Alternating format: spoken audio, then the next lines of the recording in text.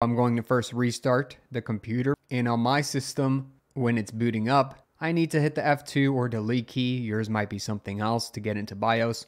And if I've successfully got into my BIOS, I see a screen like this. Mine's a little fancy because it's a more updated type of BIOS. It's UEFI based. Yours might not look like this, but no big deal. You'll be looking for a similar option. So I'm looking for a more advanced option here. I don't currently have it on my screen. What I see in the bottom right though is F7, the advanced mode. Yours might be something else, but just look around and try to get to your advanced settings where you can see some tabs to select various different settings. And I'm going to the advanced tab on mine. Of course, yours might be in a different location. We're really looking for some sort of CPU configuration tab or setups. If you can't find it, just go through every tab, search for VTX or AMD-v, or basically any term that mentions virtualization, because I want to enable that option. If you can't find it anywhere, it's likely that your system just cannot run a virtual machine because it doesn't have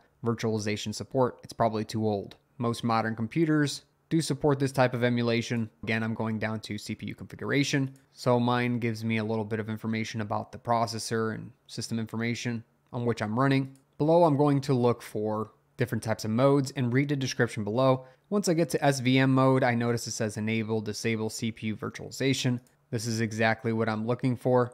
Again, yours might say VTX or AMD-v. Mine says SVM mode. Then I want to select from the drop down, instead of it being disabled, enabled. And then I want to make sure I save and exit. Don't just exit out of BIOS because the settings you just set will not be saved. I'm going over to exit and hitting save changes and reset. Mine's nice because it tells me what I've changed. I'm gonna hit OK, and then I'm going to allow the computer to start back up with the new setting enabled. All right, congratulations on making it through. Catch me in a great community on Discord, and I'll catch you in another video. Thanks for watching. Linux can be hard to understand, but I take the most commonly used terms, commands, and subjects in Linux, and I break them down into simple to read documents, including Linux terms, flashcards, a checklist, a cheat sheet, and a mind map. And if you're ready to level up your Linux experience and knowledge, go to learn.savvynick.com now and get access to these sheets.